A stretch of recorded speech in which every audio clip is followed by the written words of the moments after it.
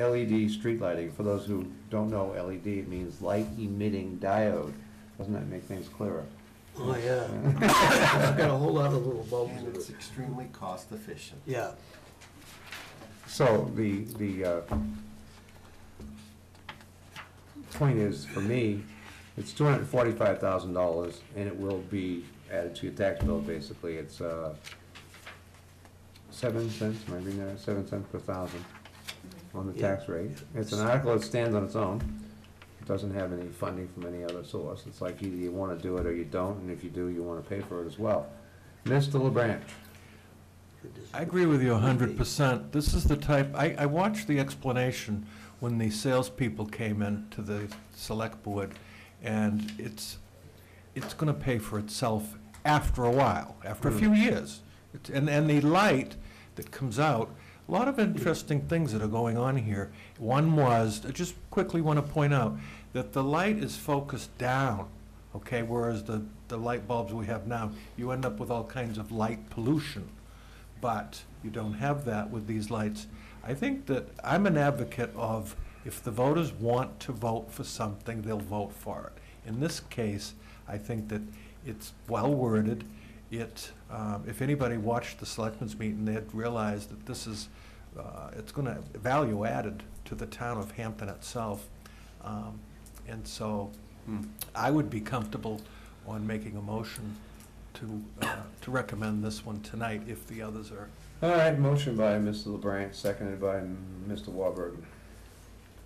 I have a discussion.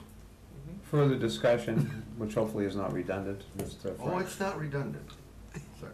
That's self-judging. The cost, I'm just curious, it's 245, 241. Right.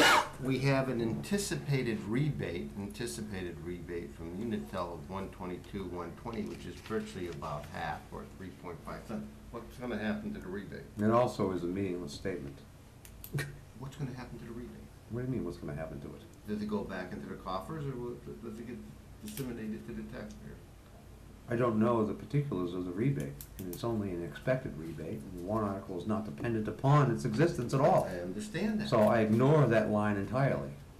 Other voters may choose to think that's a sweetheart deal, but it's just, someone's expectation. It's not any kind of assurance at all. I understand that. So maybe I didn't answer your question the way you wanted me to, but that's my answer to your question. Any other thoughts on this? Mr. Morrow? I have a question in reference to, we have 872 existing lights, right? How much do we pay per year for the current lights? So we can see a matter, what's our savings? And how long is it gonna take over, how you think, well, it's gonna take years? Is that 5 years or is it 25 years? The question is, and I think they should easily be able to get the answer to it, we're paying X amount of dollars this year, because we have 872, and one light uses this much electricity, and how much does it cost? It's not a big deal, just add a little bit of clarity. If it turns out to be, we get the payback in 5 years, and they have the lights, and I definitely like the aspect of not polluting, in reference to what the gentleman on my right said. I kind of in favor of it big time, but I would like to know the answer to that, and if other people did, it would maybe help sell it big time when they see that amount. You'd have to rewrite the warrant a little bit. We can't do that, I know that. But maybe the people who come to present it to us could add a little wording to it. Thank you, David. Thank you. Ms. Regina? May I suggest that we put this off and have maybe Public Works Director or Deputy Director supply the Budget Committee with what the Board of Selectmen received when we discussed this, which sort of breaks out, talks about the rebate, what Yes. the savings is potentially gonna be. Yes, you may, and I believe you have. Mr. LeBranch? Okay, thank you. I guess the question that David raises to me is that, as it is presently, the town pays so much, 8 times 872, and I'm not positive, but I think it's somewhere in the vicinity of perhaps $275 per light. Well, let's be certain on it, Steve. Well, I no, think Regina's but suggestion makes perfect sense. No, that question I have, I'm not going to be redundant here. As it is right now, we don't own the lights that are up there. We are basically renting them. We pay a fee to have them up there. Once we buy these, the question I have is that once we buy these LEDs, do we own them? Because Yeah. down Did I just hear a yes? I thought that was in that presentation.